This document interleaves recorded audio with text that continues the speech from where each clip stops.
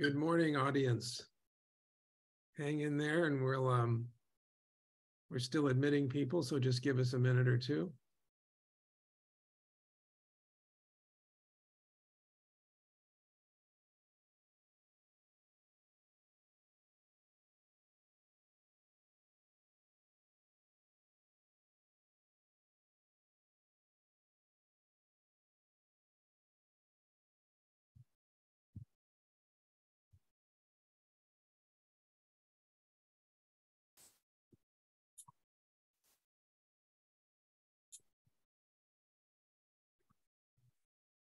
Good morning, everyone. This is Charles McClintock. Nice to see you all. And thanks for joining us on this Friday morning or Friday afternoon, depending on where you are. I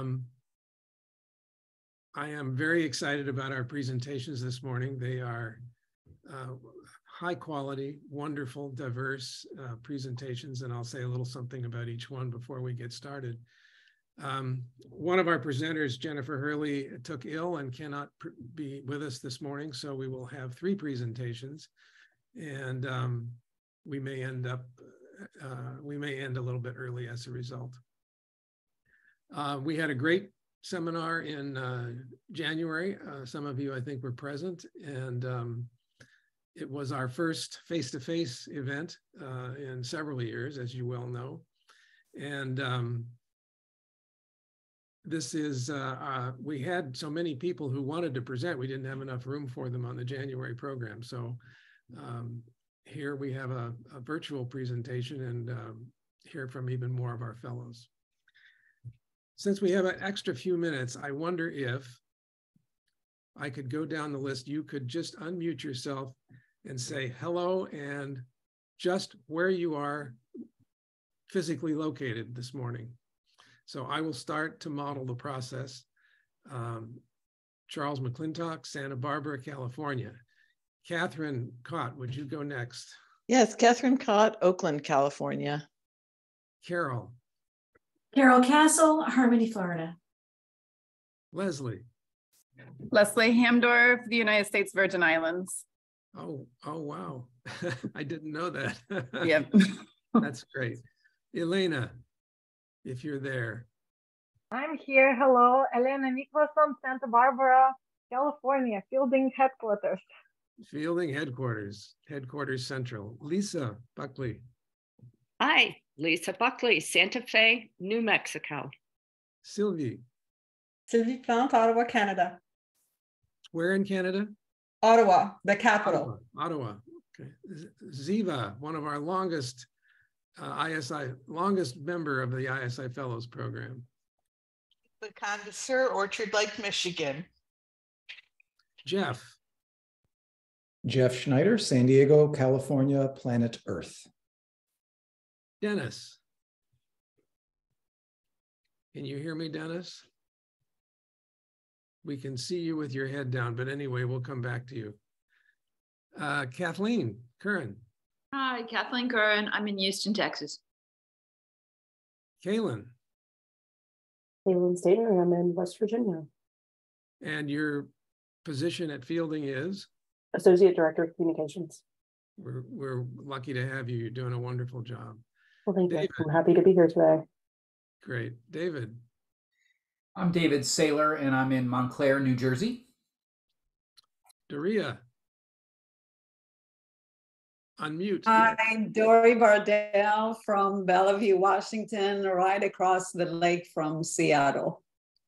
Great. Tracy. Tracy Long from Ventura, California. And Dennis German. Can you? Dennis Gehrman. Gehrman, sorry. Well, I don't blame you. Everybody messes it up and calls Deutschlanders German, so I understand that, and I'm Norwegian. But yeah, Dennis Gehrman, Bonnie Lake, not too far from Seattle. Thank you. Barbara. Barbara Volger, Tampa, Florida. Great. Christy. You want to unmute? Christy Harrison on mute in Houston, Texas. Carla. Carla Van Havel, Reno, Nevada. Aiden, and Aiden is also our Kipnis Award winner for the year. Aiden. Hey, Aiden Hirschfield from gloomy Portland, Oregon. Nice to see everybody. Caroline.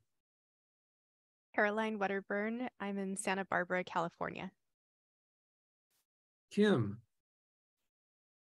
Kim Cantor-Gianni, Evergreen, Colorado. Brian. Brian Wallen from Santa Clarita, California. Ah, great. Lisa. Lisa Revere from San Francisco Bay, California. Tiffany. Tiffany Dillard from Peoria, Arizona, outside of Phoenix. And who, let me just say if I've missed anybody. Oh, Megan. Hi, this is Megan Brubaker. I'm from Cupertino, California. Tim. Hello, Tim Yamasaki from Solvang, California. Shannon. Hi, Shannon Byer from Los Angeles, California. Marjorie with a wonderful smile. Hi, I'm Marjorie Florestal. I'm in beautiful Playa del Carmen, Mexico. Whoa, interesting. Brian. Want to say hello, Brian, and tell us where you are? He may be still logging, getting fully logged in.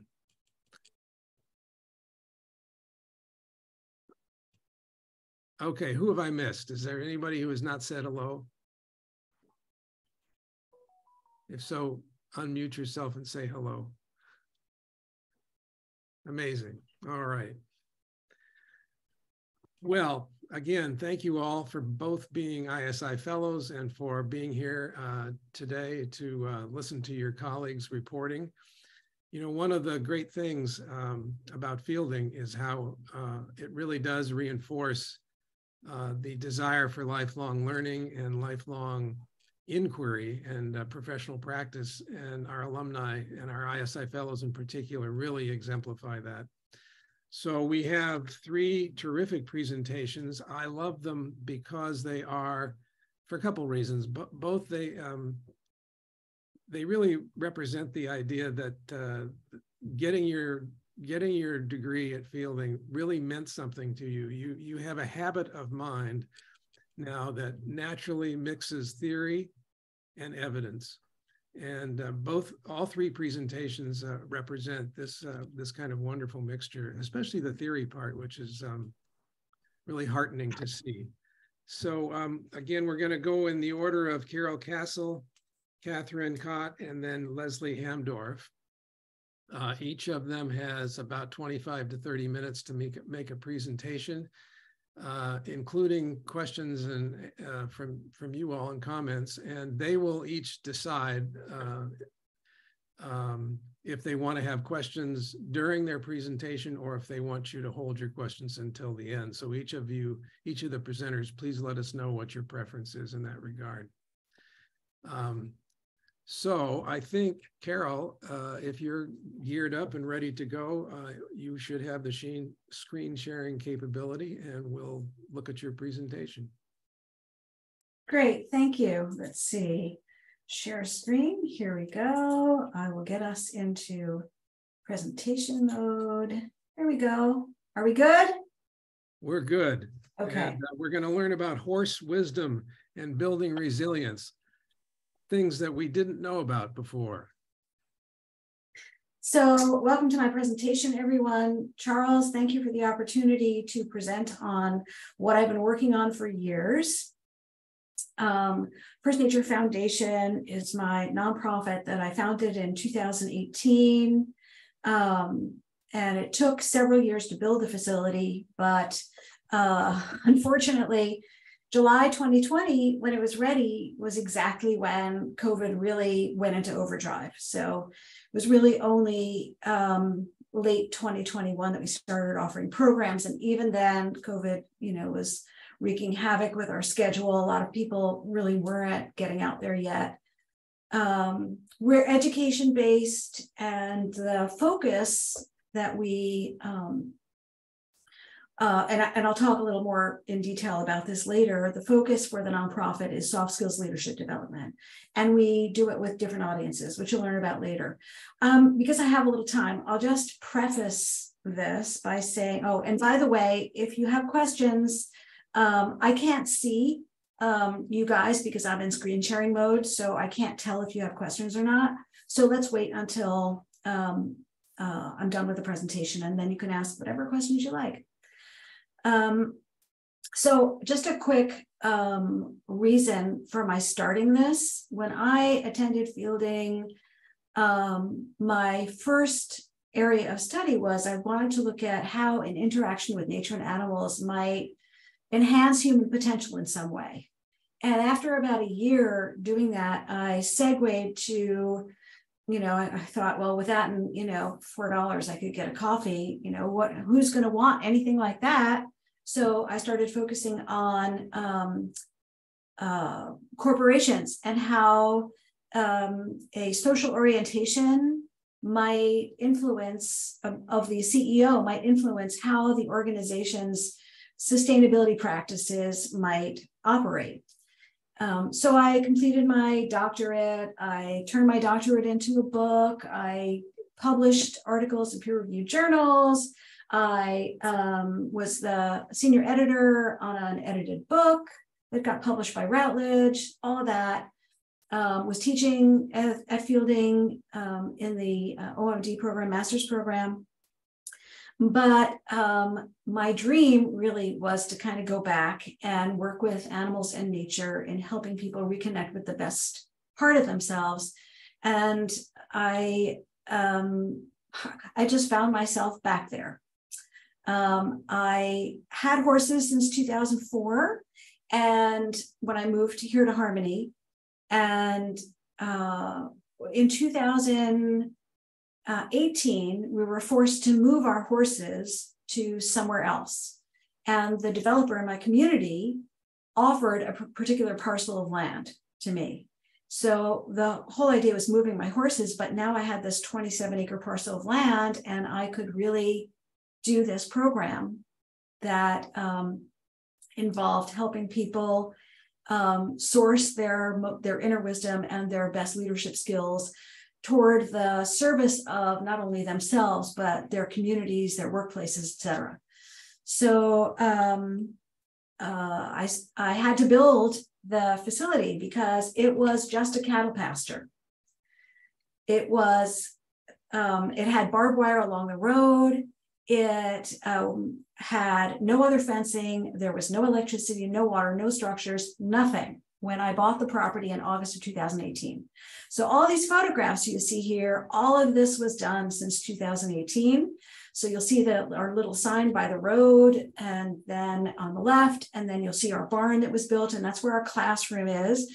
The picture on the upper right, that's the interior of the classroom where we have our nice air-conditioned space where we can do our classroom segment of the programming. And in the middle, you'll see our covered arena. In Florida, it's really important to have shade and also have shelter from thunderstorms. So that's why we built that. Bottom left is our shed where we typically start with our programs. The first exercise in any of our programs, whether it's Horse Wisdom for Heroes or Horseplay for Leaders, we start with them under the shed where the horses are in their stalls. And then you'll see community outreach in the middle bottom. That's 4-H, a 4-H group that we open our facility to for them to have programming, as well as other organizations, the local extension service and some other, number of other different organizations we allow to use our facility pretty much free of charge. And then you'll see on the bottom right, some of my horses, Cody, Dakota, and Goldie. So what we're about, so different audiences. It could be kids, teens, adults, seniors. It's about greater self-awareness and emotional intelligence, relational skills, at work, at home, anywhere. We are actually just tomorrow starting with riding lessons, but the purpose of the riding lessons is to not just see the horse as an instrument for somebody's fun or competition. It's more about how can you partner with the horse so that the two of you together, and you in particular, can source your best leadership skills to have a great outcome for you and the horse, and then translate that in the lesson more intentionally into life in general, in whatever area of life, whether it's for kids or adults.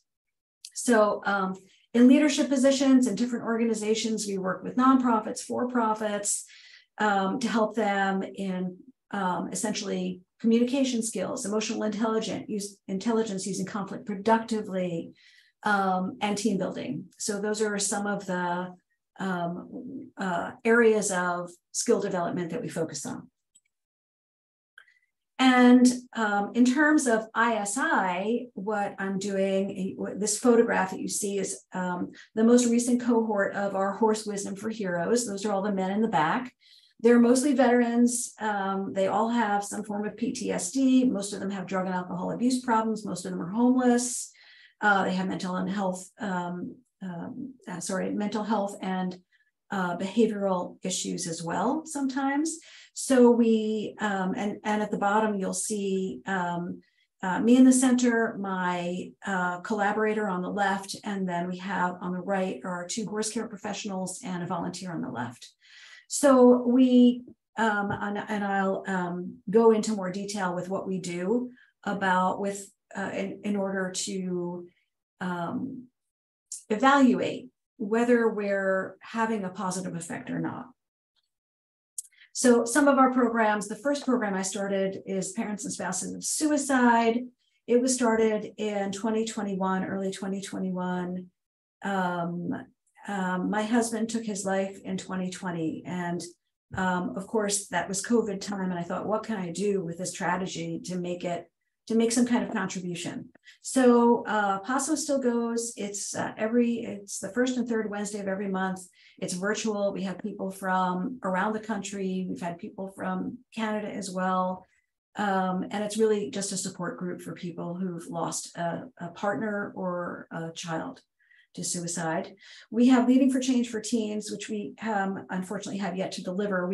Our programs are not open enrollment. We work with institutions for them to send us cohorts of participants for our programs, and their only obligation is to provide transportation if necessary to and from the facility, as well as a mental health professional who is experienced, educated, certified, and knowledgeable about these particular participants. We've had trouble getting buy-in. A lot of the foster care system here in Florida has gone through a lot of changes in the last year, and it seems like a lot of the staffing is very overwhelmed, overworked, and just doesn't have the bandwidth, but we're still working on it. Horseplay for Leaders for people in organizations.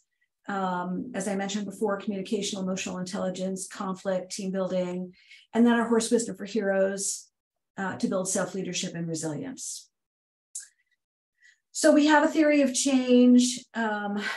It's really a shift. These are all shifts, these bullet points, from self or in group, for me, or just our small us group, to a larger version of we, from making assumptions and interpretations and thereby judgments toward curiosity and inquiry, from competition to collaboration, from weakness orientation to a strengths and potential orientation, from nature and people as instruments to something more, much more than that, from just money to a thriving environment and healthy people is equally important, and from the short term to the long term in terms of decision making, from either or to both and many right ways, from linear to complex and interdependency.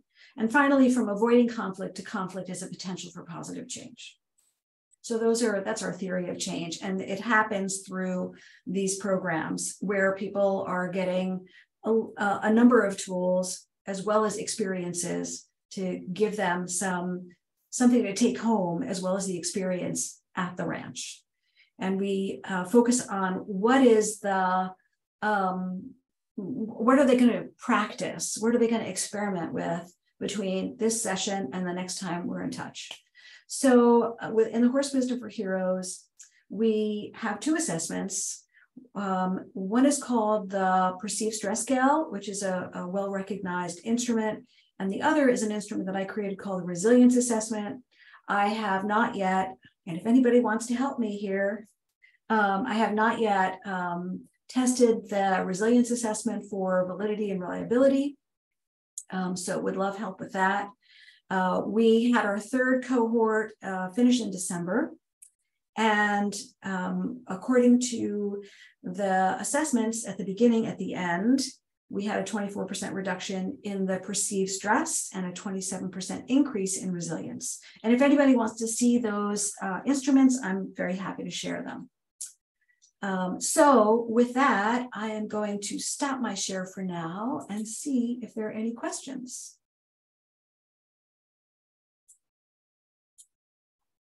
Thank you. How about a hand so far? Thank you.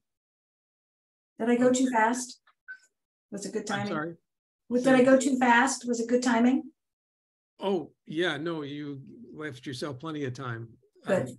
Yeah, so the floor is open for questions and comments. I'll start. How do you recruit people to participate?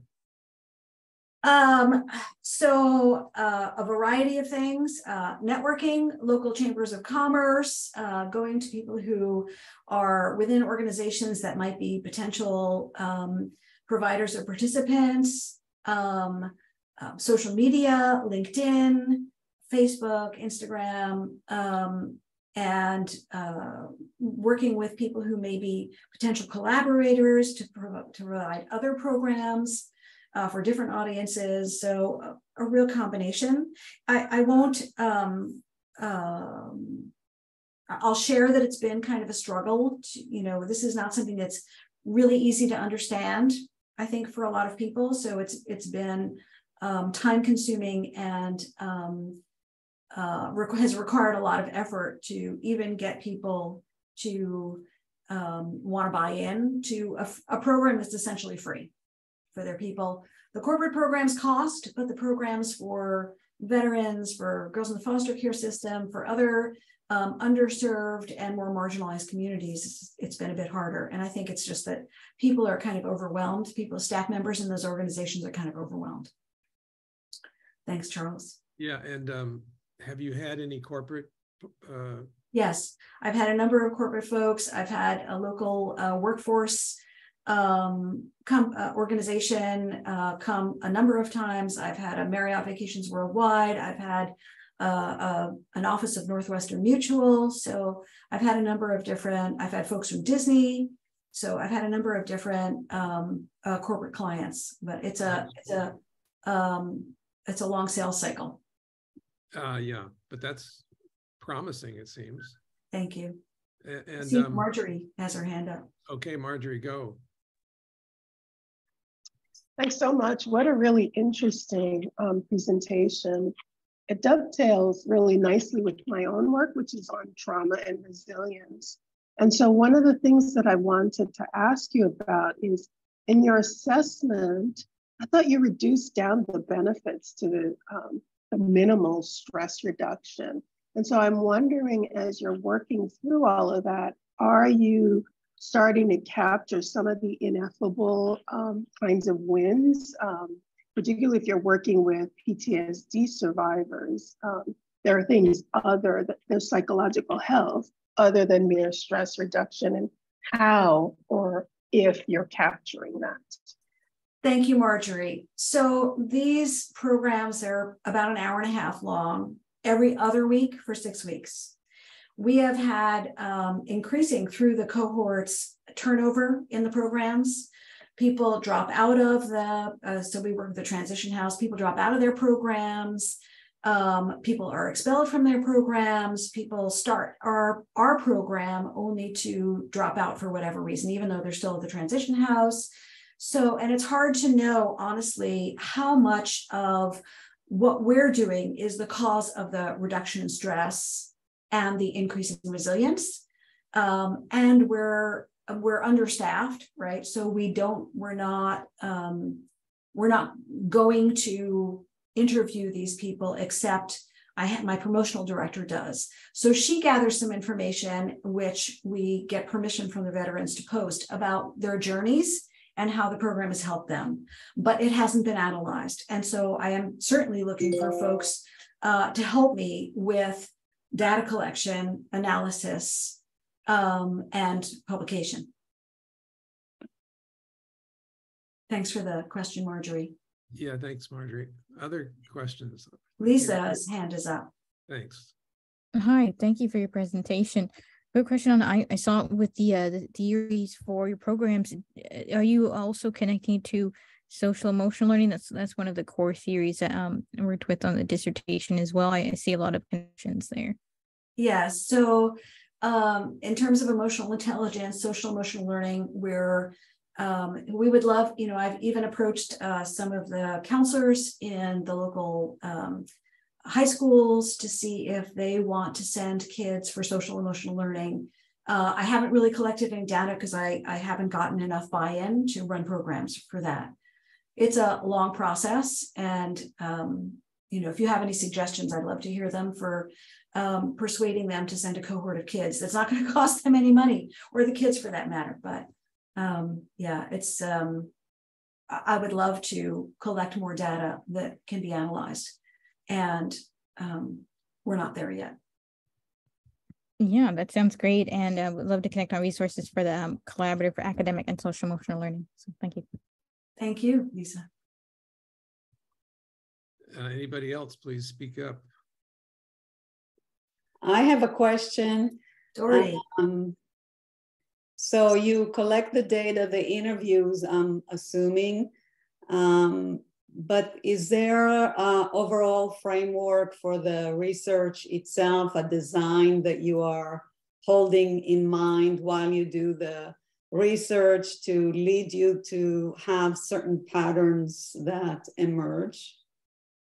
So I am waiting because I can't do it all by myself.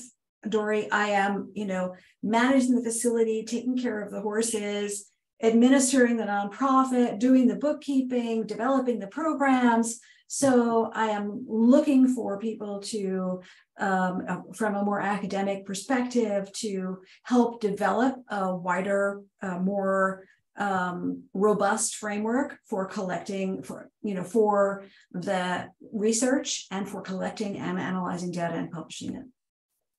Thanks for asking. And if you're interested, please contact me.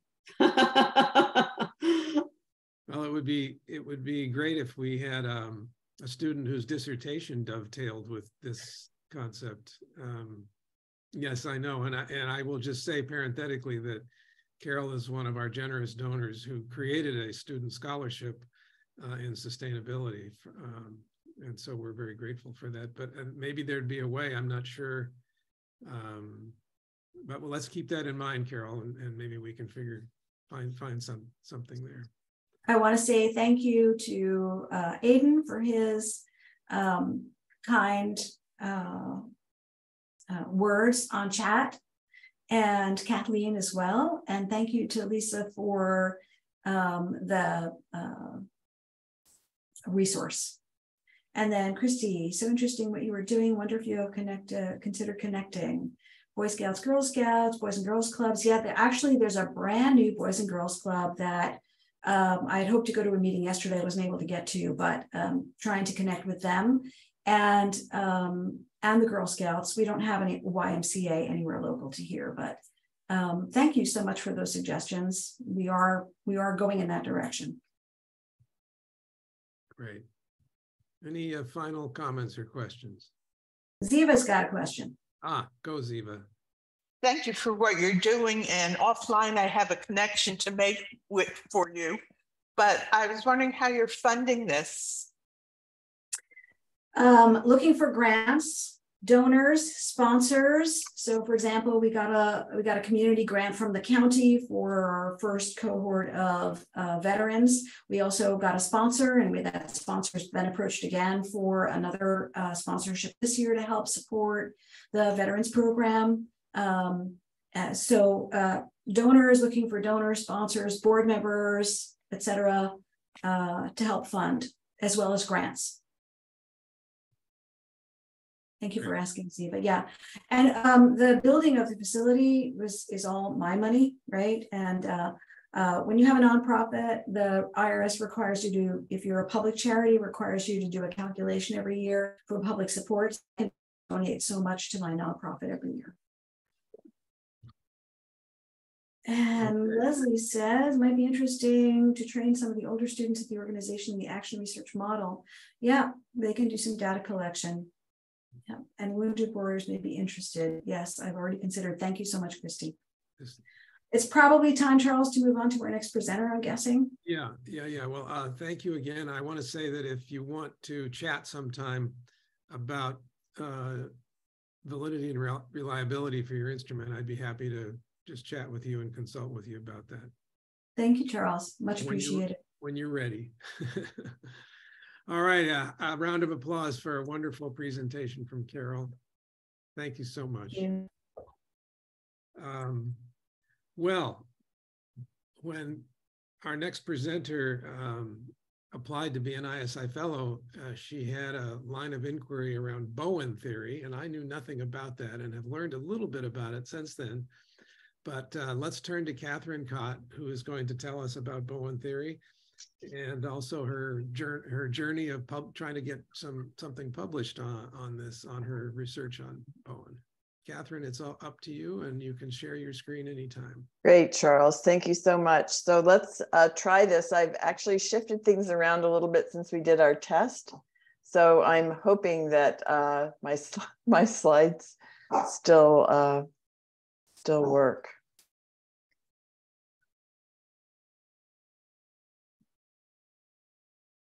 Let me know if you're seeing what you think you should be seeing. Yeah, we can see it from slide number 2. Yeah. From slide number 2. Okay, play from start. Yeah. And great. So are you seeing my slides but not my notes? We see a little bit of notes because you're not in the presentation mode. This was the problem I had when we tested, but let me get out and get in again if that's okay. Sorry for the difficulty here. Yes, sometimes you have to close the file completely, then open and then share.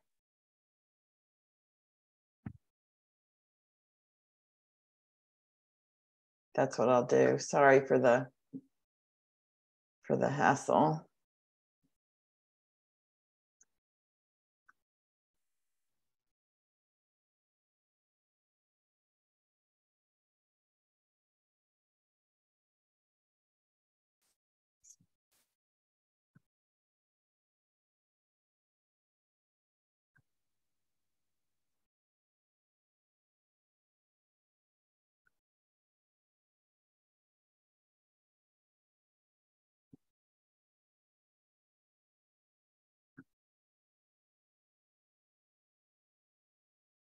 Mm-hmm.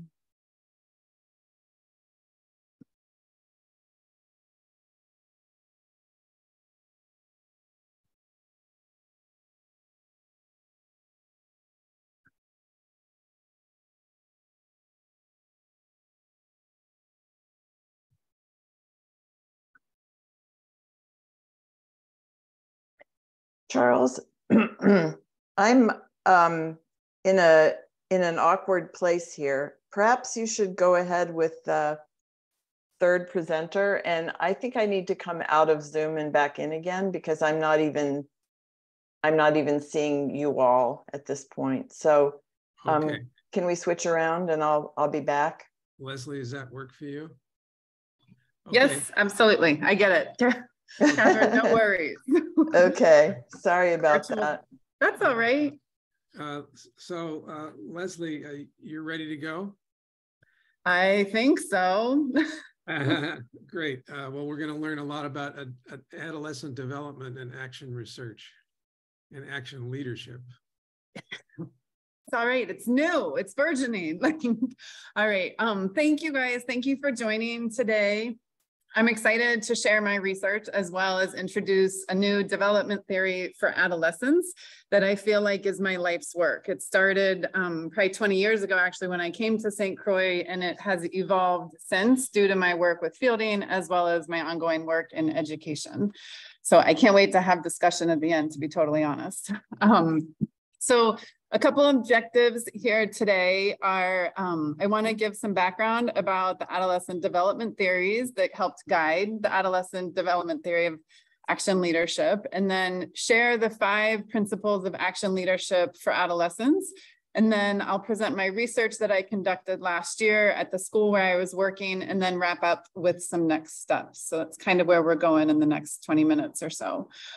So this slide represents the history of adolescent development theories that I feel like led me to where I am with ALA, is what I call it, Action Leadership for Adolescents. So over 100 years ago, you guys might know Stanley Hall came up with a deficit mindset theory that was mostly known as storm and stress, that the time period of adolescent development was stressful, and they were seen as vessels to be filled rather than people to be cultivated. His work included research with adolescents, and he was identified as this storm and stress time period. And this model was dominant for almost a century, even though there were other presentations and other evidence that proved that adolescents weren't necessarily just vessels to be filled. I want to pay tribute here to John Dewey, simply not necessarily because he was able to take center stage with the adolescent development or education, but I think his experimentalism and his instrumentalism actually informed my approach and what I do with adolescents and education, and the theories that support what works for me in classrooms and when I'm working with adolescents. And he believed that education was not just a process of living, he believed it was a process of living and not a preparation for the future. So again, we wanted to live with the adolescents. We wanted to understand what they were also going to bring to the table, and they weren't just tokens to be sitting at the table or adornments or ornaments to be in society, or for that matter, to take care of people in the future.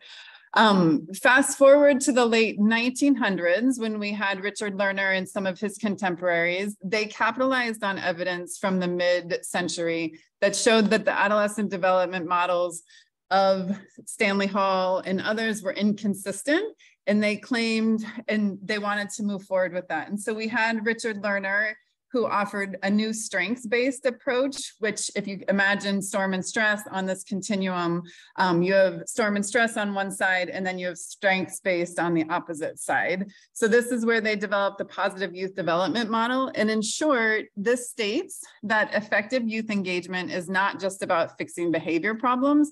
It's about building and nurturing all the beliefs, behaviors, knowledge, attributes, and skills that adolescents are going to need to have a successful life in a productive adolescence and into adulthood. This also supports the 5 C's framework that a lot of mentorship models use, and it cultivates this whole system, the entire system of support.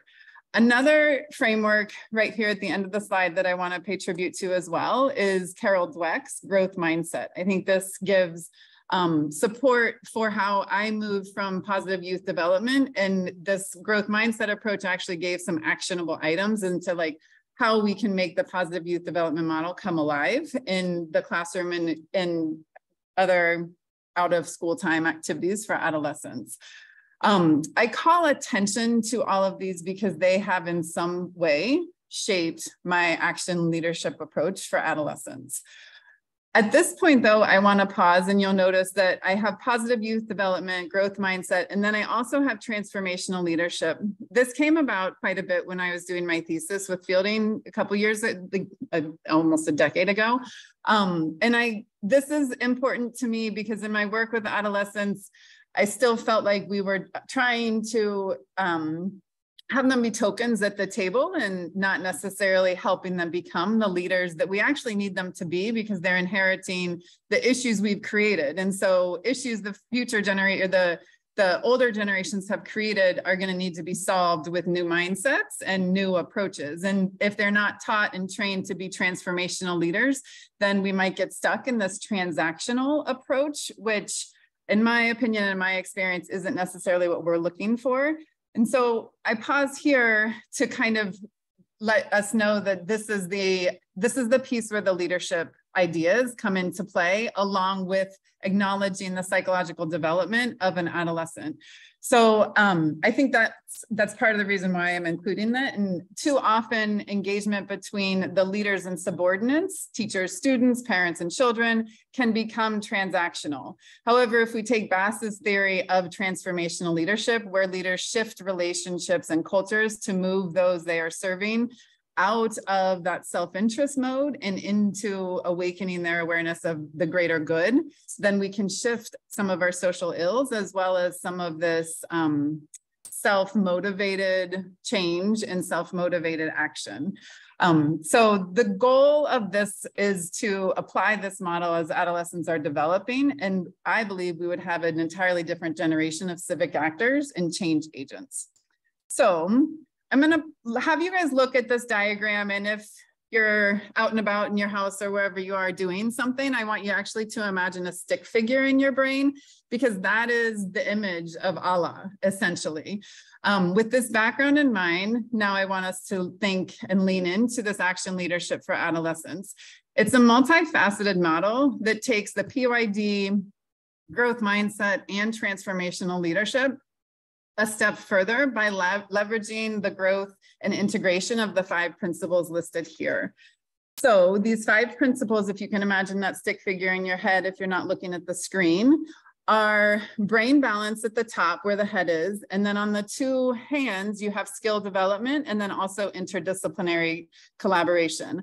And the feet, where we're grounded into our place, into our earth, you have innate wisdom and cultural responsibility.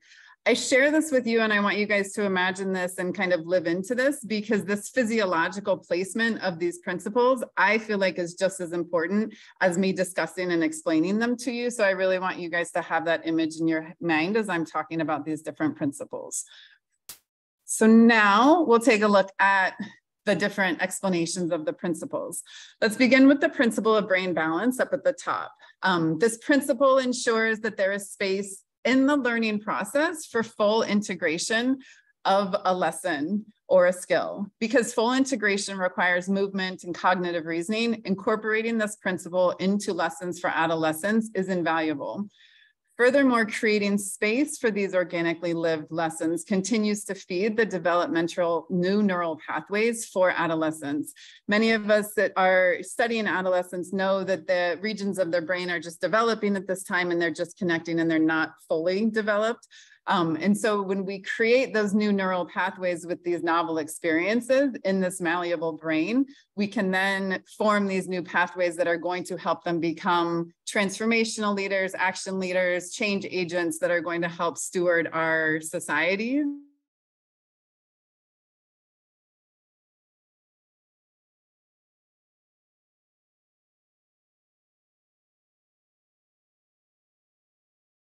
I think we lost your audio, Leslie.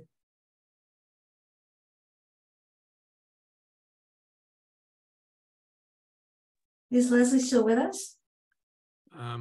Seems like she had a network freeze. Yeah, her slide is frozen. Video's frozen.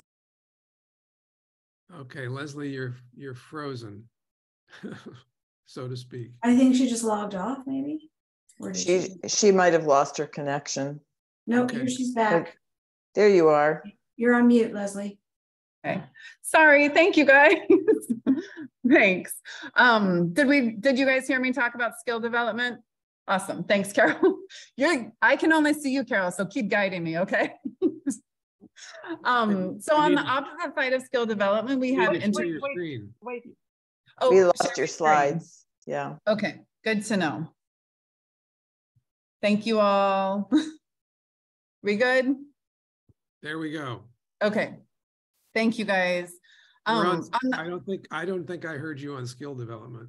Okay, so skill development just emphasizes this explicit instruction of the said identified skill and cultivates the cycle of learning where we have explicit instruction, the modeling is happening, then the learner gets to practice it, you have a reflection of growth, and then hopefully in that cycle, at some point, mastery comes of the said skill.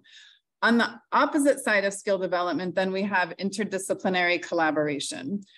This principle I defined as the cultivation of intentional connections across arenas. This creates the space for development and it embodies the notion that involving more people and ideas will take time. However, the end product will be of higher quality and also create novel experiences, again, that are feeding that adolescent developing brain. And let's see if I can. There we go. Okay. And then we're going to move down to the feet where these are what I feel like are the two most important principles of ALA, although very difficult.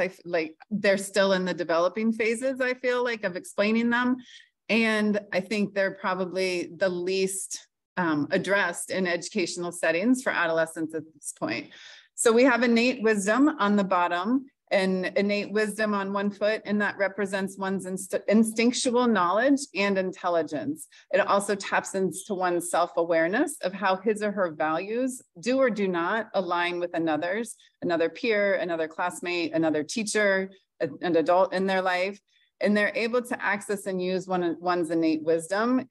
The accessibility of it is imperative to one's own growth and autonomy as a leader, and again, as a civic steward. If we can't tap into our own voice and we can't be proud of that, then we're going to be hushed and shunned possibly, and not be in that vulnerable space ongoing into the future. And then finally, counterbalancing that innate wisdom is cultural responsibility. The combination of self-reflection and self-realization, kind of tying back to that transformational leadership idea of moving away from how is this going to serve me into how is this going to serve me, including everybody else around me.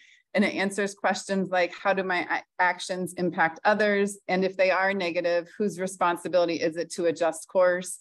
I believe cultural responsibility embodies the notion that cultural humility and competency are fluid and changing with social needs, but this can be done in a way and in a flow that adolescents embody that cultural responsibility and come to that realization on their own. So those are the 5 principles of action leadership for adolescents. And now you guys can probably see that stick figure idea a little bit better, and how even when we're walking or when we're engaged in in our physical being, we still need that balance. So let's get into the research. I conducted the research at a charter school in Denver, Colorado last school year. So it was, for all intents and purposes, post-COVID, a pretty traditional year. We were all back in person, just wearing masks for half of the year even. So we weren't split into cohorts and there was no virtual learning at this point. The top 2 boxes represent the demographics of the seniors in high school that were a part of the study. And I had 76 out of 102 seniors opt into the research project. And the research was conducted in a year-long course called Civics in Action that I was the teacher of. And it was a combination of experiential project-based learning and traditional civics curriculum for 3 trimesters. So we were on a trimester program at that school. The bottom box are my research questions. I'm only going to talk about the results to 3 of the 5 questions today during our presentation. So let's get into it. The quantitative results were found using a self-authored tool, an instrument tool, which Charles, I'd love to talk to you about the validity and reliability of that tool.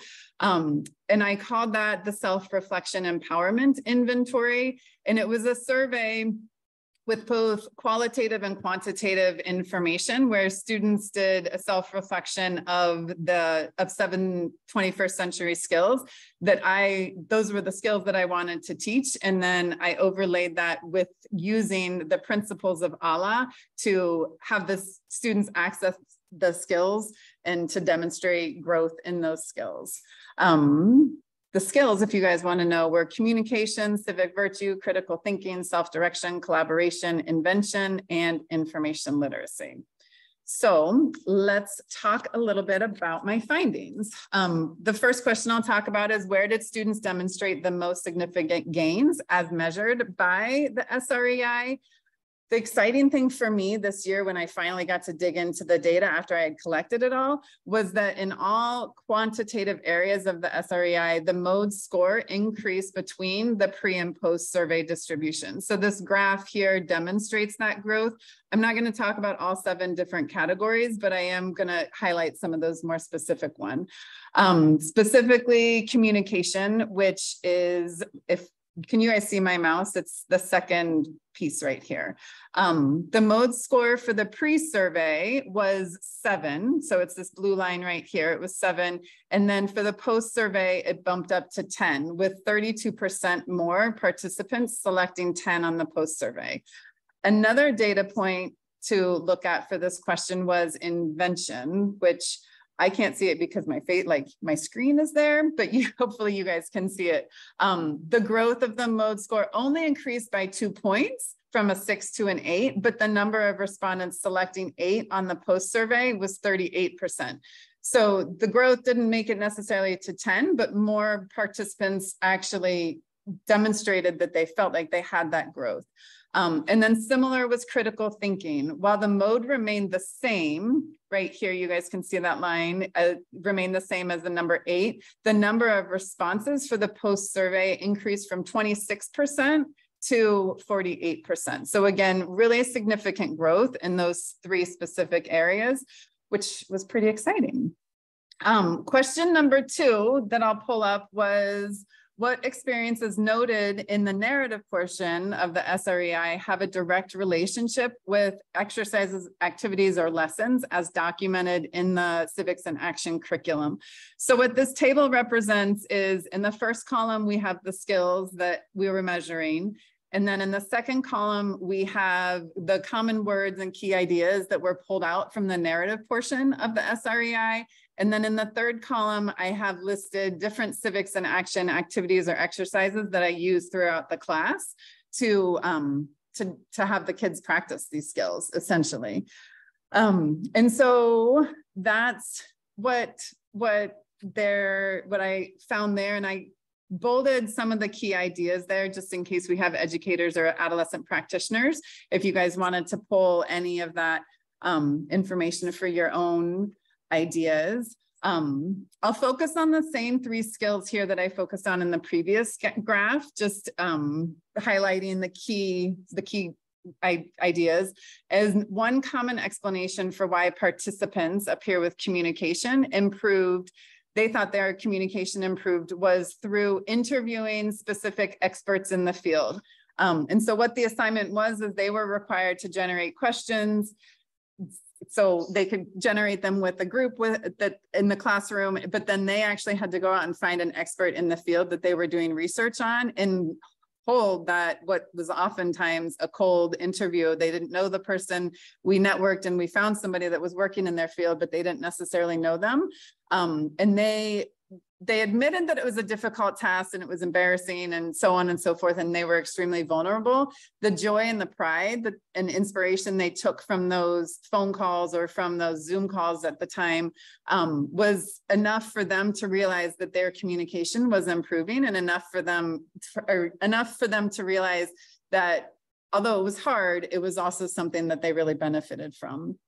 Keywords that came forward in the narrative explanation for critical thinking down here were patterns, solve or solutions, and then execute. And an assignment in the course that I connected to this and that want to highlight is this project proposal. So again, seniors in high school had to write a 7-part project proposal for a project that they needed to create and dream up of, essentially. And in this project proposal, some of those sections included their timeline or their research or essential research questions and things like that. So again, looking for patterns that they were interested in, as well as then being able to execute something that a lot of them hadn't ever created before.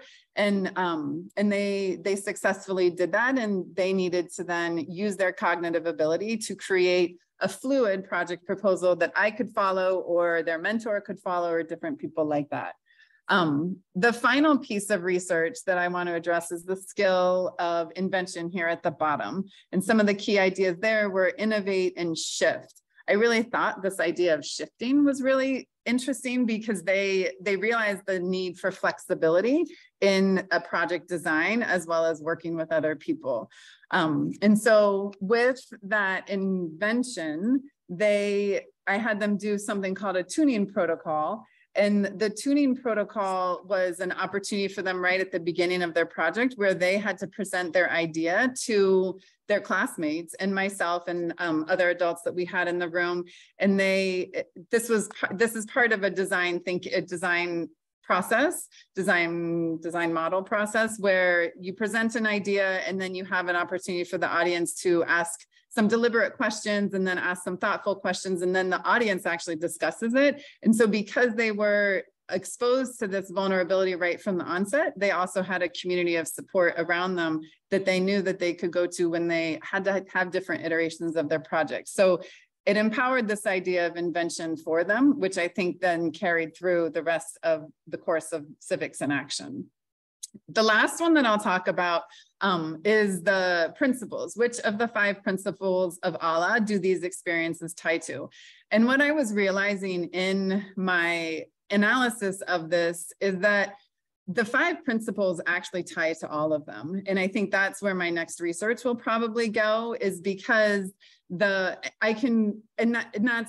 the purpose of Allah, is being able to create an assignment, create a task, create a program that adolescents are experiencing, but making sure the different 5 principles are actually having that, they're tying into the principles. And so what I did for the example on this slide was I used the community expert interview, and then in the overlay of this, I analyzed that the students had to create a space for the interview to occur. And that included whether or not it was on Zoom, but they needed to hold that space. They needed to be comfortable in who they were to actually lead the interview, because the community expert wasn't the one leading the conversation at that point and kind of dictating how things were going to go.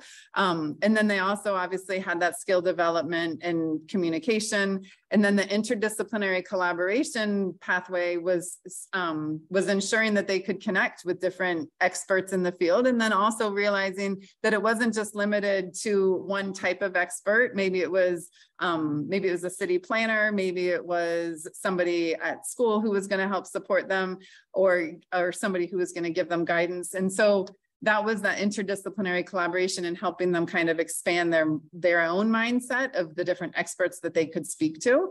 And then innate wisdom was obviously just empowering them to speak from their own voice and ask questions that were important to them, that then also tied back to their research.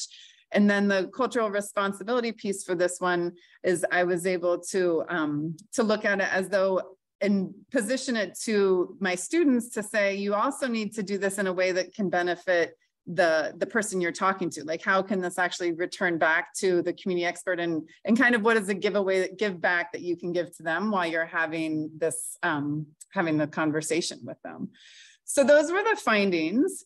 And my further analysis, if you can, this wheel I've taken now, Allah is the center, the circle in the center, and then the skills that I assessed on the SREI are the ones on the outside. And if you can actually imagine it as a wheel, like you can move the outside circle around, because I'm a strong believer that this connection, this piece of not just leaving collaboration and skill development, but actually looking at collaboration in cultural responsibility, and how can we make it how can we make people accountable for developing schools, developing after school programs where we have adolescent programming? How can we ensure that we're collaborating with a wider population or providing opportunities for self-direction? So my analysis is principles of Allah were embedded throughout activities in the course. The skills measured by the tool can be matched with any of the principles, and then the skills could also be interchanged with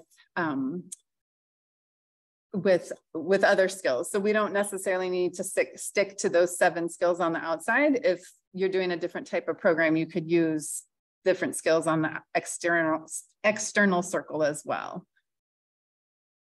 And then these are a couple of questions I'd love to pose to the group, and then I'll of course open it up for other questions. But where do you feel like these practices are already happening? And then how are these principles embedded in youth programming that you're aware of today? So those are just questions that I was kind of looking forward to asking the group, just so that I can take my research further and possibly connect with groups that are already doing work like this. All right, is that it, Leslie? That is, yep. Congratulations on a wonderful presentation. Thank you. It's quite obvious how deeply engaged you are in this work, and completely engaged. And also how the theoretical underpinnings of what you're doing are very highly developed. So congratulations for that. Thank you. A simple question for me to start with. Is ALA your thing, or is it a term in the field? No, it's my thing. Your thing. That's what I thought. Okay. Yeah. It can be others' thing too. I'm happy to share.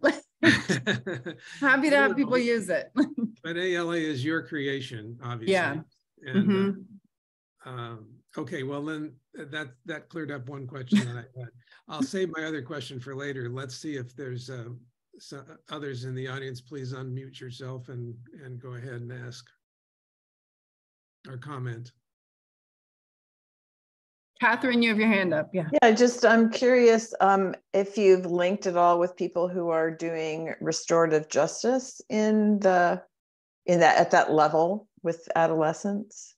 I haven't. I started linking it with some different camps and things like that in Colorado, but restorative justice is definitely a piece that is near and dear to my heart. So that's a great place. That's a great place to connect with. Yeah, thank you. We're just going to say thank you for your work in research and education. I also did focus on 21st century learning and social emotional learning, and thinking about maybe your question posed at the end, if you're looking into remedial programs or bridge support programs that guide students as a cohort to towards retention or overall. Yeah, great, thank you.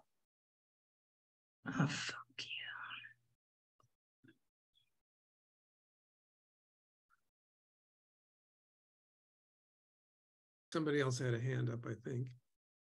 Yeah, I had a question that I think about a lot, which is the substance of what you're talking about seems to benefit, if not require, some capacity for systems thinking.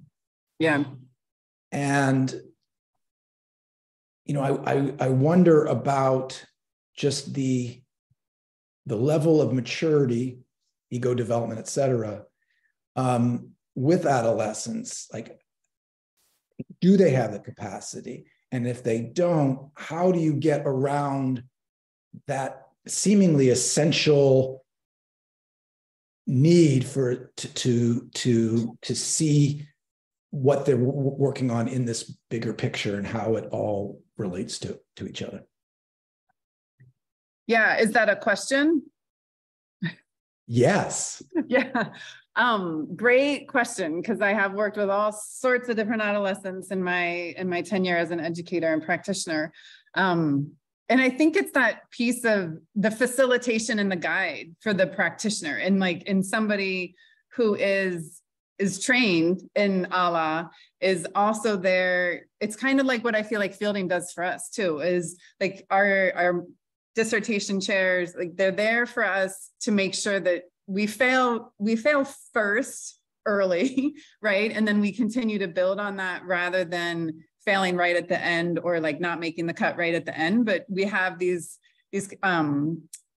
opportunities early on to demonstrate that they're ready for the next level, so to speak.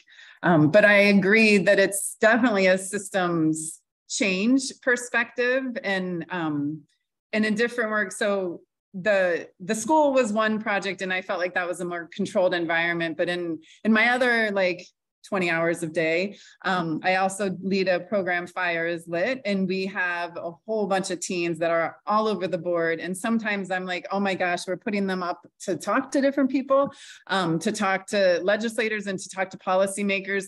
And I think sometimes I want to run and hide, but then I think it also is that accomplishment of they are still teenagers. So we do need to give them that space to fail forward in some ways. I think like Carol Dweck might say it as like, yeah, they're going to fail, but we're going to get up and do it again.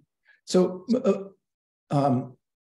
more directly, yeah, do you believe that these adolescents have the capacity to learn systems thinking in somewhat contradiction to the adult developmental models that would say, you have to be at a stage 4 for that, which of course the adolescents aren't. So I'm just wondering if what your experience, because you're so deep into this, whether which of those is true.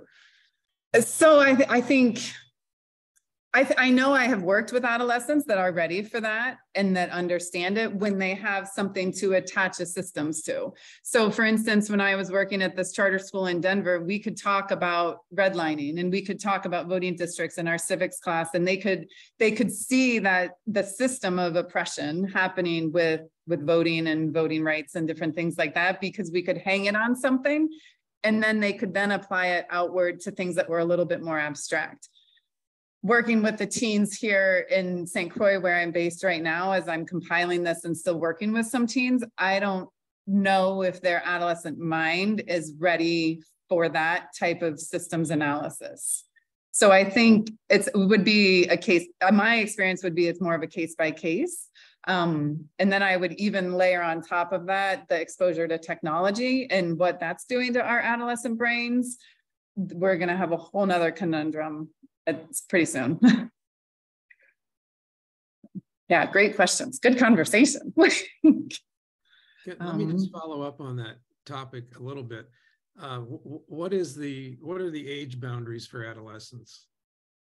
So my work looks at 14 to 21.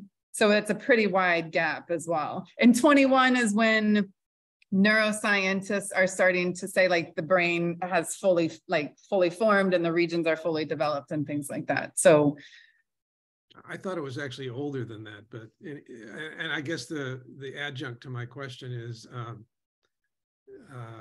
I mean, your model of leadership is so rich, multidimensional. It seems like it would be useful for someone at any stage of human development. A colleague has said that to me. She said, I've actually used that in some of my meetings. So, yeah. Other comments and questions? Yeah, I'm not sure I have a fully formed thought yet, Leslie, but it's so exciting. I can hardly sit beside myself. And I hope we can connect. I'm in Houston, and we're working with 9th graders in a parochial school that the demographics are quite similar to what you just showed, even less white students and more Black and brown students. And we're talking with them about racial conditioning. And for the whole spring semester, once a week. And they're 9th graders. And we've been doing this in other places, in other parochial schools in Houston with juniors and seniors. And you're giving vocabulary to what we've been thinking about and didn't have someone with your expertise on the team. So there's an opportunity for an invitation for you to talk more with us to possibly take your work into their school in the future. So I really hope we can connect. Yeah, I put my contact information in the chat. So definitely record it, or put yours in the chat too. Thank you. Yeah, absolutely. I have a question, Leslie, in regards to the brain. I love everything is about the brain. And you're talking about integrating right and left brain, having novel experiences to grow new neural pathways. And I'm just wondering, number one, on your technique. Number two, in terms of fully integration, I believe Charles is right about it being much later than the early 20. I think it's much, much later, 28, 29, in terms of the brain coming into its own. We add also a layer of the stress hormones locking down creativity and not enabling adults with fully developed brains to be able to be creative, think outside the box, let alone adolescents that are dealing with such shifting hormonal. So how do you work with that? How do you help these fabulous adolescents to sit down and actually engage in self-reflection? Do you teach them breath work, meditation? What's the technique and the pathway toward that? Yeah, so it's a combination of that. We actually did do breath work because they also had to do presentations. So it was that piece of they were scared to get up and talk, whether or not it was 20 people or one person. We also did a lot of site visits and field trips. I felt like that was one thing. And we walked to them, or we had to take the bus to them. It wasn't like, okay, we're going to move from the classroom to the bus to the location. It was, all right, we're going to move from the classroom to the street to the bus. Like it was multi-step. And so they had to engage with the process. And again, developing those neural pathways that were going to get them from point A to point Z, so to speak. And so those were some, and sometimes we walked to those. We also did what I call walkabouts, where we would just take walks around the school, and then they would have questions that they would have to ask and have a conversation with a partner. They'd have to then like switch partners. And so it was that integration of like the physiological experience, so they could hopefully get into their parasympathetic mode and be vulnerable to the learning that was happening. And then they had what I felt like was the space and the patience to come back in the classroom and have me give them guidance about, all right, here are 5 steps on delivering a presentation or something like that. So it was coupled with breath work. I'll be honest, it was a little bit sneaky. It wasn't like, okay, we're going to breathe in and out. It was like the box breath, and giving them those visual techniques that an adolescent mind is going to need, rather than we're diving right into meditation, friends. So just kind of recognizing where they were, and then making it in excerpts of 8 or 9 minutes, and then changing the field after that, so that they could have the space to integrate it in the individual being that they were, knowing that my 20 to 30 students in the classroom were going to have different experiences to whatever I was going to expose them to. Wonderful. I love your approach to working with these young adults. Thank you. Thank you. Any final questions or comments? I don't know if we have addressed, Leslie, your questions. I got some ideas for sure. There is a question in the chat asking if you have published any of this work yet. I'm working on that. Like, it's part of the reason why I'm not in Denver right now, is so I can put all this together. So good. Well, we know that it needs to get published. It's so important and such high quality. Thank you. Thank you so much, everybody. Any other? Let's see. There may be. Can you see the chat, Leslie? I can. Yep, sure can. Just taking notes from it. Okay. Okay, perfect. All right. Well, if no final comments, then we thank you again for a wonderful presentation. Thank you, everybody. And Catherine, I see you. Okay, yeah, I'm here. I think I'm going to try again to share my screen. And if I have the same problem, maybe we can do plan B, where I turn off my screen share and you show my slides, Charles, if you wouldn't mind. Okay. So let's try plan A. I'll share my screen.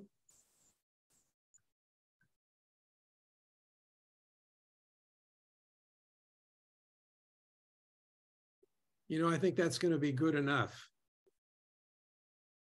Can you see my Here we go. We've got you.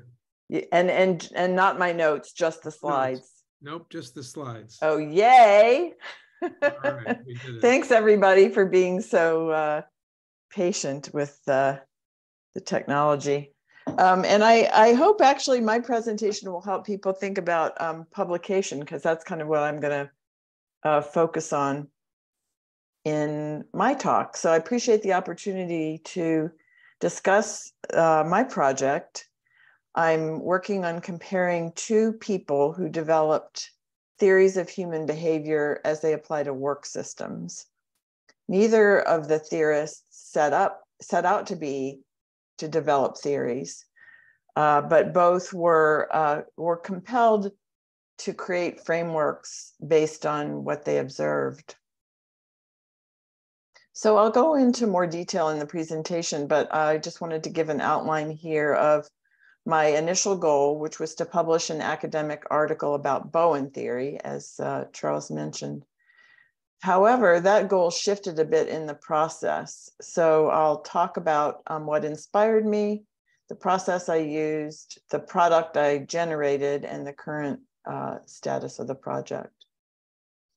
So for my dissertation research at Fielding, which I completed in 2012, I created a practice model for using Bowen theory, which is a family therapy framework. I had been studying and using it for, in organization development work myself before I wrote about it. I looked at other practitioners who were using the theory. I published my dissertation and a practice-oriented article that I derived from it on academia.edu. Among the people who read the material and contacted me about it were two academic researchers who wanted more current academic theoretical material on Bowen theory. For various reasons, and I'd written about that in the past, the study of Bowen theory has been isolated from the academic mainstream within the Bowen centers that Murray Bowen, the person who developed the theory, set up, and its affiliated network nodes. It's not really mainstreamed in academia, even really in family therapy. But the research that's happening is really focused more on family therapy practice. So the academic theoretical material on work systems just doesn't exist. So there was a meeting in Sweden this past summer. It was the third international conference on Bowen theory. It's very interesting to see how Bowen theory has been taken up in other countries besides the US, particularly China, Australia, and there's this incredibly active node in Swedish Lapland of all places. So it's quite interesting to see that. And I presented a paper there on various ideas for moving Bowen theory into the mainstream, including the idea for a paper. But I wasn't really sure how to proceed because I retired and I no longer had academic affiliation. So when the fellowship idea came up, I was really inspired by the idea that I could get access to the library material and have the academic affiliation that I thought would be important.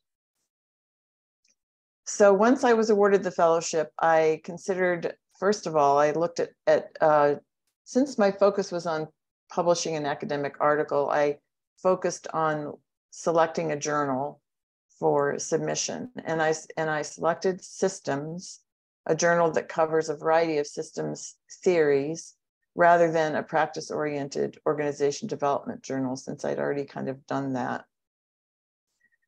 Because Bowen theory is so underrepresented in the literature, I decided, prompted by a Fielding colleague, to compare and contrast Bowen theory with another natural systems theory of human behavior that pertains to work systems. I looked at Derek and Laura Cabrera's framework, but instead I selected Barry Oshry's systems theory.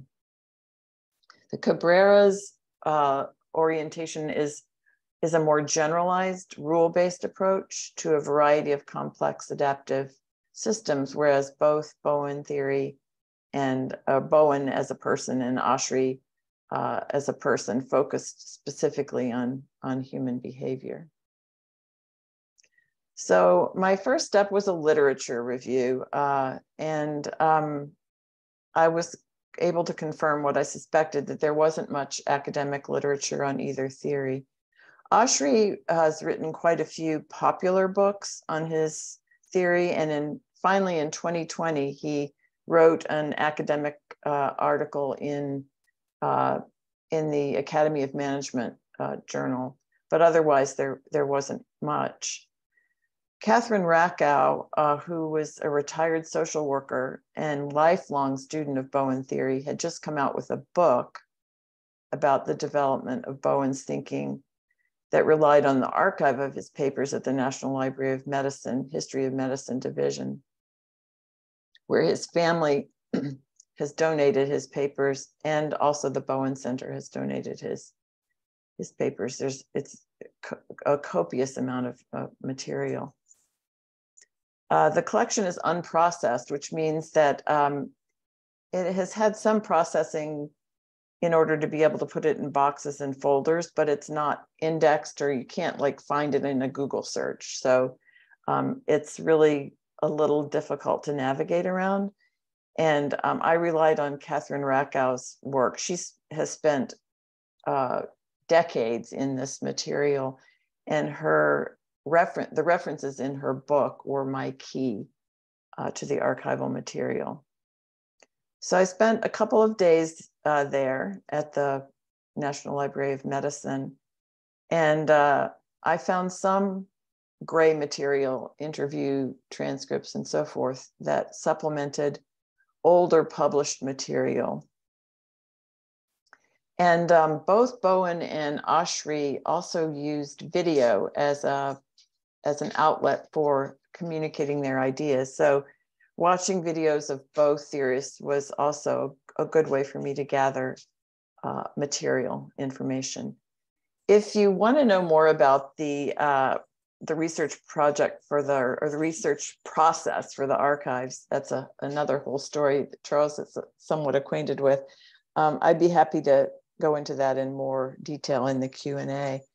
Oh, also, if people want to put questions in the chat, as well as, at the end, we can do the hand waving part. That's one good way to ask your questions if you're thinking of some as we go along. So my process, once I'd compiled the information about each theory, I drafted a paper and I used APA format. When I was looking at journals to submit to, I also considered the format, because I wasn't at this time in my life going to learn Chicago style. That wasn't happening.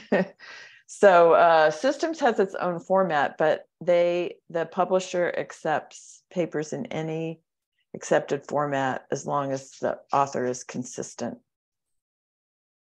So once I finished the draft, I sent it to a few friends, one of my fielding colleagues, the one who had suggested the compare and contrast idea, and a couple of my neighbors who are retired journalists. They did a great job of providing editorial comments, and I made their suggested changes and submitted it to the journal, which I was surprised actually to find they made the initial acceptance right away, got it ready to send out for peer review. And that's even happened faster than I expected. I got comments from 2 reviewers earlier this week, and a note from the editor that one additional reviewer would send comments soon. They asked for then a 10-day turnaround on the suggested changes. I thought the feedback was constructive. Both of the reviewers so far suggested adding tables to clarify the comparison that I'd made in text. When I submitted the article, they requested the names and contact information for 5 reviewers. I could submit the names of people I know, as long as they were not fielding affiliated. I could also select from their editorial board, which I did. I submitted 6 suggestions, and I'm not sure how they decided which ones to choose. And I don't know who the 2 reviewers who gave me comments are. If it looks like I'm moving around, it's because I'm petting one of my dogs to keep her from barking. So a bit more information about the publisher. This is a little bit of an aside, but I think because I'm a retired librarian, as well as an organization development consultant, these issues are ones I think about and want to share with you if you're thinking about preparing material of your own for publication. The publisher is called MDPI, and it's an open access publisher, and they focus on scientific journals. The publisher is based in Switzerland, but they have offices around the world. They publish almost 400 different titles. Because my own goal was to give greater exposure to these two underrepresented theorists, I wanted to find an open access journal, and one that emphasized theory rather than practice. So open access journals, for those of you who might not know, are not behind paywalls. I believe that the reason, one reason why I got attention from these two researchers who contacted me was because I had published my dissertation and the article on academia.edu as well as ProQuest, which people, I think, don't always easily find in open internet searches.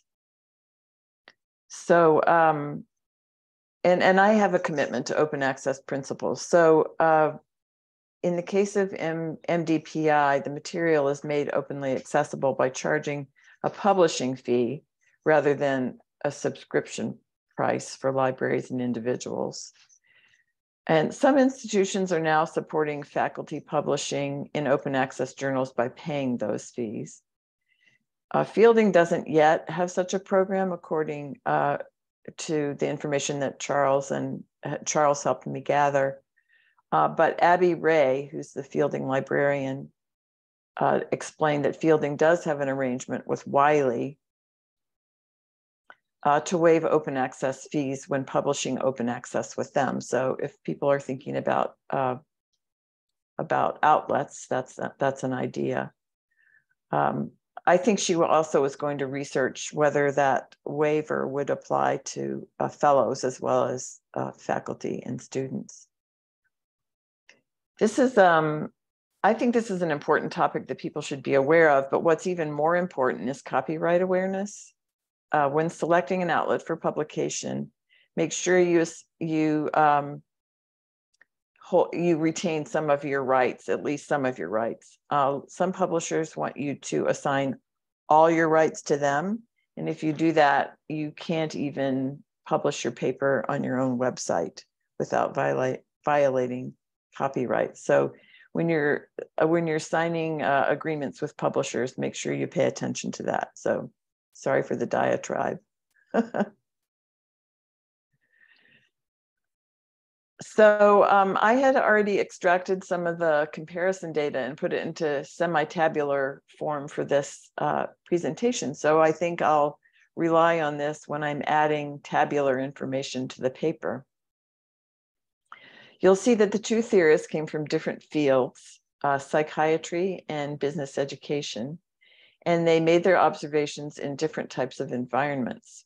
Bowen began his work somewhat earlier than Oshry. Bowen died in the late 80s, and Oshry is still alive and kicking at the age of 90. He still continues to be an active advisor to the consulting group he and his wife founded. Bowen observed families and extrapolated from his observations of family groups, whereas Oshry observed members of work groups in a laboratory setting. As I mentioned earlier, neither theorist set out to generate a theory. Bowen wanted to figure out a treatment for schizophrenia, and Oshry wanted to provide experiential education for business students. But in the process of doing their work, each came to the realization that the patterns they observed were in the system rather than in the individual, and they were motivated to record their observations as theoretical frameworks.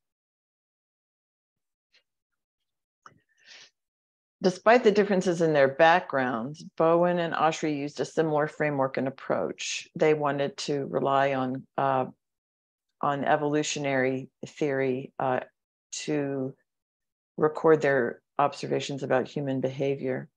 A natural systems framework means following the principles of evolutionary theory, which is slightly different from the technique of building a mathematical model of complex adaptive systems, which you'll also see, I think, in some literature relating to systems in work groups. But those broader mathematical models also look at things like modeling traffic patterns or other natural systems behavior, like fish, the way fish swim in schools. Both Bowen and Oshry believe that by becoming aware of the natural instinctive processes driving human behavior, people could shift their positions and work groups could improve their functioning. So the differences in what they derived as a result of their observations were, Bowen saw the entire work group engaged in an overall emotional process driven by anxiety or stress. Oshry focused on hierarchy. That came out of an observation that was made during the NTL days when people were using T groups, and there was a belief at that time that the T group process kind of ignored the power dynamics. So the hierarchy kind of came into play as a result of that. He really looked at the tensions that arise between groups because of the fixed positions people get into within each group. He called them tops, middles, and bottoms. His language changed a little bit through the development of his theory, but basically it was these three tiers.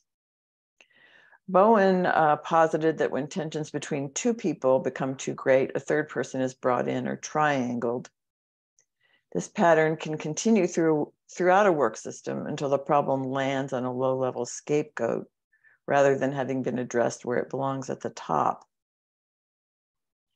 They used different language, the two theorists. Sometimes they used the same term to mean two different things. In Bowen theory, differentiation refers to an individual acting on principle, whereas in Oshry's theory, differentiation is a system response to opportunity or threat. Along with differentiation, Oshry included three other patterns that need to work together for optimal functioning in a work system: individuation, integration, and homogenization.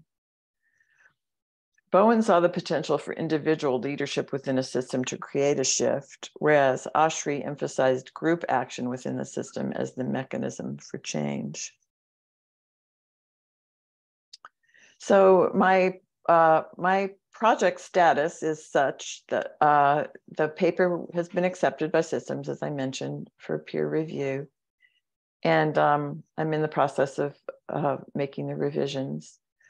One of the reviewers was curious about the number of people and or work groups each theorist had coached. That data, I think, would be hard to find. In fact, although Bowen talked about two exemplary leaders in one of his teaching videos, it wasn't clear how he knew them. People who were his students during that period of his life thought they were probably his clients. To their knowledge, Bowen did not consult to organizations, so he was really extrapolating from what he learned through his observation of family groups. Many of his students have gone on to apply his theory to work systems, however. Let's see, the paper I wrote includes suggestions for future work as listed here. One example of a presenting problem that would be interesting to test came from Oshry. A participant in one of his workshops discovered that he was torn in the middle position in his workplace. He decided to get out of the middle position by organizing a meeting between the tops and the bottoms in his organization. The meeting went well, but his boss told him not to try that again. Oshry didn't divulge the outcome for this person, but Bowen theory would suggest that the person should have expected and prepared for a change back action. Systems don't necessarily embrace or appreciate instigation of change. So the question remains, in Bowen theory, he thought a solid contract agreement between the leader and the subordinate makes for a functional relationship. So would the person in the middle ever be able to renegotiate the contract with his boss, or would they need to find a different job? A consultant using Bowen theory might coach the leader and the subordinate, where a consultant using Oshry's theory might involve a larger group. I hope the paper offers the opportunity for researchers like the people who contacted me to experiment with using one or both of these theories in their work. I think both theories have something to offer in helping work groups improve their functioning. So I welcome your questions or comments, and I appreciate your attention and opportunity to share my project with you. Thank you, Catherine.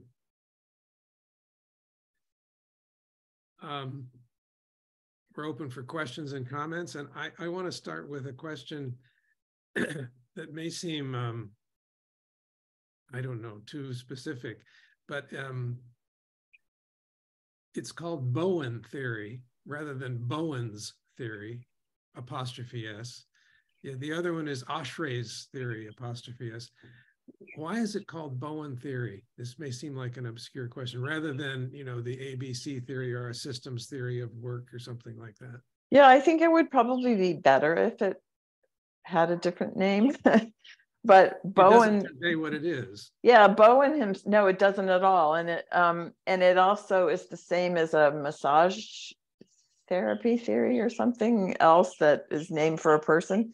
So he was the one who Bowen himself was the one who decided to name it for himself. And I think he, you know, kind of went through a series of questions about whether that was a good idea or not. I think that to me, I think gets to the root of why it hasn't, you know, one of the reasons why it hasn't enjoyed a wider understanding. Yeah. Not only did he name it for himself, he was affiliated with Georgetown University for a while. He went from Menninger to the National Institute of Mental Health and then to Georgetown University. During the time he was at Georgetown, he was teaching. It was in the medical school, so it's not the same as teaching in an academic discipline where you have graduate students who are generating work, but still you have the opportunity to convey your ideas to other people. But he, I don't know, got upset or had a difference of opinion with someone at Georgetown and divorced from Georgetown, started his own center, and it unfortunately, I think, as a result, has isolated itself in almost kind of a cultish way, and that's part of what needs to be overcome, in my opinion. Well, you're doing good librarian work by unearthing this relatively unknown thing. We'll see. Other questions? And Oshry, I just for the purpose of my paper and somewhat parallel structure, named it that way because it doesn't have a name. He called it Seeing Systems in one of his books, but that's not really the name of a theory. I struggled a little bit with what to call it. Power and love, there are different ways it's referred to. Right. Okay, thank you. Mm-hmm. Does anyone else have a question for Catherine? Hey, Catherine, thank you for taking the time about the publication. I'm sure I'm not the only one in this group who's really interested in how, to navigate that system. And by the way, just aside, I would love for us, to maybe find a way for us to learn together, and so we're not all learning on our own to navigate that process. So I don't know, Charles, if that's something you can coordinate for us. I've been feeling a little on my own in that regard. I just had just a very specific question, Catherine, about the publishing, taking your dissertation and putting it on Academia EDU. And I was wondering if we are permitted to do that because it's published on ProQuest, even though we can, like I like you have paid ProQuest the extra money so that it can be open access on ProQuest. But are we permitted under that the copyright their rights for us? Because I think, like you, it's great to get it out there so other people will get exposed to it. Yes, it's as I understand it, having read the agreement, it's a non-exclusive. They have the non-exclusive publication rights. So, so yeah, we can put it wherever we want, I think. Great, thank you. I'm not a lawyer, but that's my understanding. But no one's given you a hard time so far, right? I haven't been sued. It's an obscure theory no one has noticed. These two people, just two people. Lisa has a question. Yes, thanks so much for your work and commitment to open access too. I also have a logistical question on the publishing. So that may include, so there's Academia EDU and ResearchGate as well. So I assume they probably had the same maybe exclusive access publishing rights that we can publish on there if we want to, but also thinking about the reviewer process you mentioned for the journals. So they have to be non-fielding affiliated. Can they be affiliated with any other institution you attended, or you just select from their board? Or well, I'm curious to learn more about that process. Yeah, that's a good question. So I ended up, I selected a fielding colleague who is no longer, she's not a student anymore. She teaches at other institutions. So I thought that was okay. I selected a person who wrote a practice-oriented article about Oshry's theory, and I didn't know her, but I got a hold of her and asked her permission to do that. And then I looked through they have a pretty large editorial board. So I looked through the members of the board and suggested people who were interested in systems theories, and selected three of them. Does that help? Yes, that's great. Thank you. Mm-hmm. And there's some comments in the chat from Elena and others about publishing, including the Fielding journal, just for your information. Anybody else have a hand up? All right, well, Catherine, thank you again very much, and keep us posted. We'll keep you posted there. Keep everybody posted about the success of this publication. Thank you. Well, just a couple of closing comments. First of all, thank you everyone for sticking with us on Friday. Appreciate it a lot. And I want to thank Elena especially for her support with me and this group today. Thank you, Elena. I know you have a million things on your plate. And we will be posting on the alumni site, with Elena's help, a recording of this session, as well as the PowerPoints, or the decks that everybody produced, so you can have those and make use of them. And I do take seriously the suggestion of maybe having a session sometime in the near future about the whole publication process. It's got many facets to it. It's there are many different practices with different journals, and perhaps we could, if any of you are interested, let me know. Maybe I'll put out a call to all the fellows about this topic. And as you know, we have a book that's just been published on leadership, all the chapters being authored by ISI fellows. So, and let me just look in chat. Elena, will this and other ISI be published on the YouTube channel? Elena, can you answer that question?